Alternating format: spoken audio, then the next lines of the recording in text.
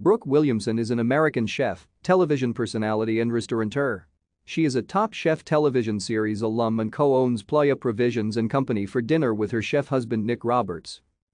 In 2001, Williamson was hired by Chris and Chantal Schaefer as executive chef of Zach's, where she met her husband who was her sous chef.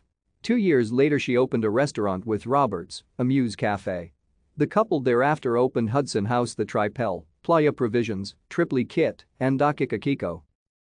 Williamson has participated on Bravo's Top Chef Duels, Esquire Network's Knife Fight and Food Network's Guy's Grocery Games.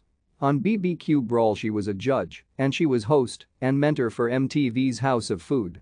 She worked with Eco and Walmart on Cook Together, which was the first real-time cooking show in which viewers can cook with the hosts while they cook. Williamson regularly participates in philanthropic efforts, oftentimes with Roberts. Examples of this include her place on the Leadership Council of No Kid Hungry and a supporter of the James Beard Foundation. Thank you for watching. Like and subscribe if you would like to view more of our videos. Have a nice day.